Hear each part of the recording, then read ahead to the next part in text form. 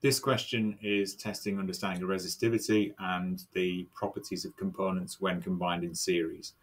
So we have two cylindrical wires of equal length, same material, diameter P is greater than Q, and we have that P and Q are connected in series and the ends of this arrangement connected to a power supply. So that's how they're set up. So they're set up in parallel. Which two quantities are the same for P and Q? So I'm going to go through line by line. So the potential difference across them won't be the same for each of them. They're in series, so the potential will be divided up as per the ratio of their resistances. So they're different cross-section areas, but they have the same. They're made of the same material. The lengths are the same. So using R is rho L over A. If rho is the same and L is the same and A is different, then the resistances have to be different. So their resistances are different, which rules out C and D as well. So the resistances have to be different because the cross-section areas are different.